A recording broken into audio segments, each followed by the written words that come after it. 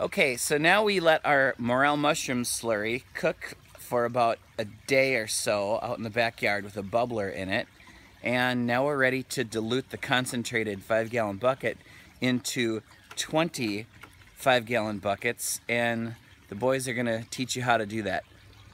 Samuel, what have you got going on here? I got our slurry. Mix that up and show them what's in there. What kind of slurry is it? Morel mushroom spore slurry. Okay, so why don't you put a handful in each bucket.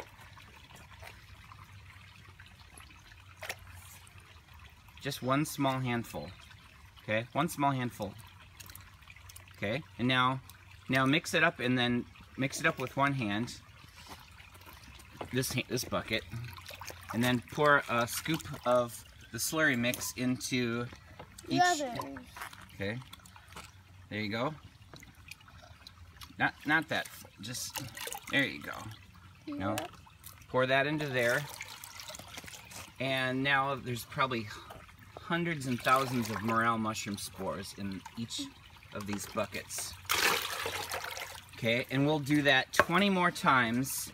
Pour this mixture all around the yard, like in the shade garden, anywhere there's mulch, anywhere there's tree roots, like there's an ash tree growing here, so you can see where the roots come out around the edges.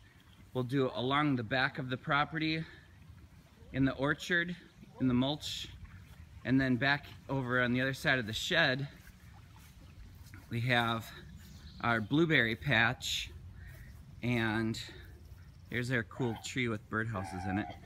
So we'll pour it back here in the mulch along the edge of the property line, and then maybe a little bit over on the north side of the house in the mushroom bed. And then there's an old elm tree that died and was cut down in the front yard, so we'll probably pour some around there too. Franklin, come here.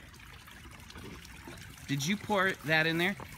Franklin, so what have you got there, Franklin? I have chlorine remover plus from our koi pond kit. So how much are you going to put of that in there? 1/2 of a cap. So about a 1/2 cap of chlorine remover goes into each 5-gallon bucket. This one we did the slurry with. That's a little more than a 1/2 cap full, but it doesn't matter. Yeah, it doesn't. Just a 1/2 cap full.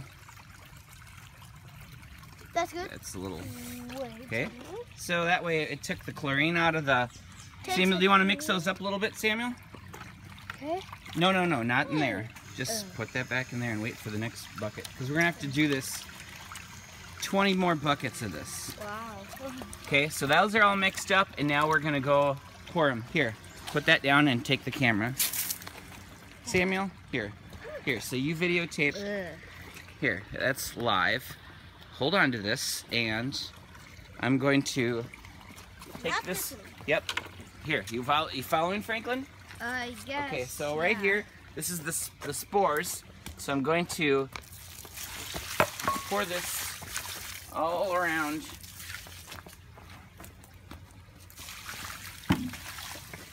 Ooh. Our garden. Yep.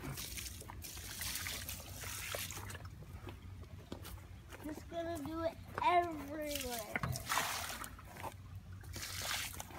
And a really cool pine tree died right here. Yep. So that's an example of how to pour the slurry. Here, grab this. I'll go get another one. Follow me. I want to do one. Can I do one? You could do the next one here.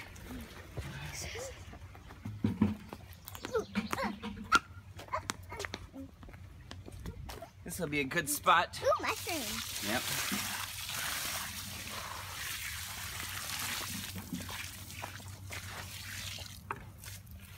So when you pour the slurry mixture into the mulch, the water gets the spores to sink down deep into the ground. That way they'll take root and grow, and then next spring we will be out here shooting another video about all the mushroom spores that we are picking.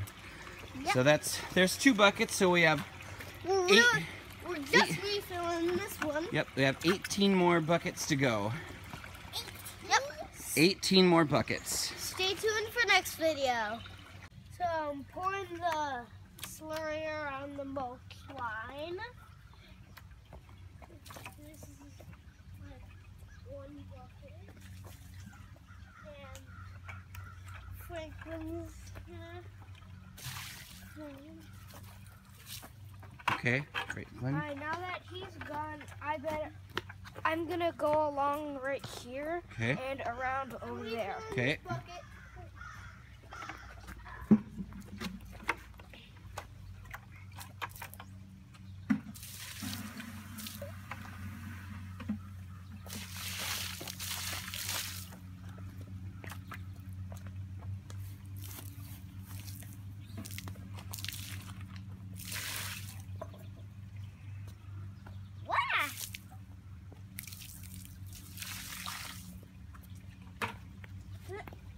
I'm putting the chlorine in.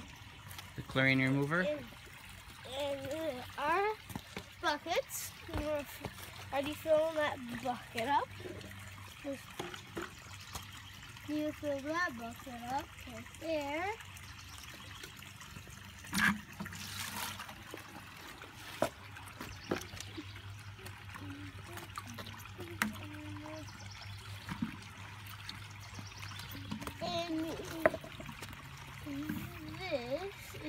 You got the slurry in there already? So I'm in the blueberry patch and I'm gonna spread the mushroom spores all over the blueberry patch. Okay. Here are some mushrooms, but they're not morel. Okay. Yeah.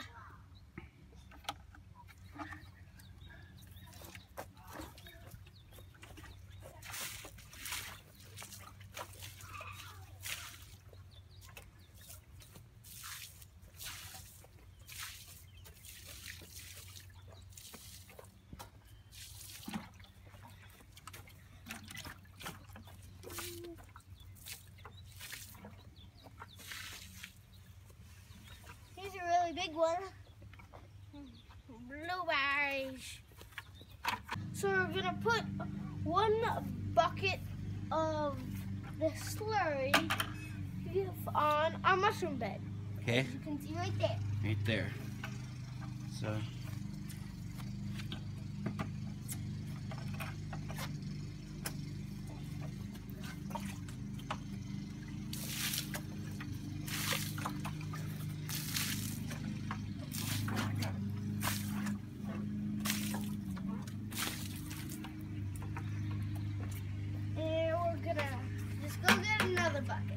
All right, so in our front yard, this is where that really dark green spot there is where there used to be a big giant elm tree.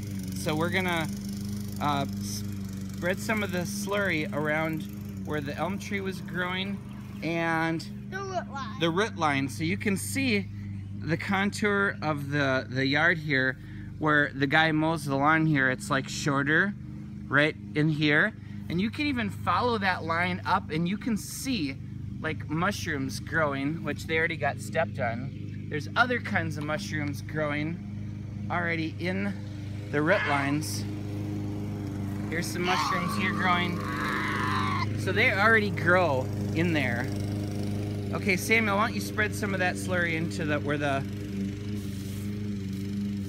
elm tree was growing, because those roots are rotting underneath the ground right now. So then this slurry should produce a good yield of morels.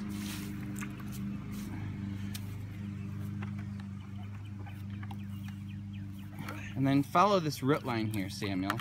You can see it right along here.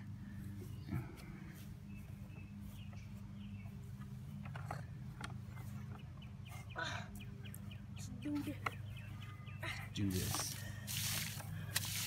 Good job. All the way up through here.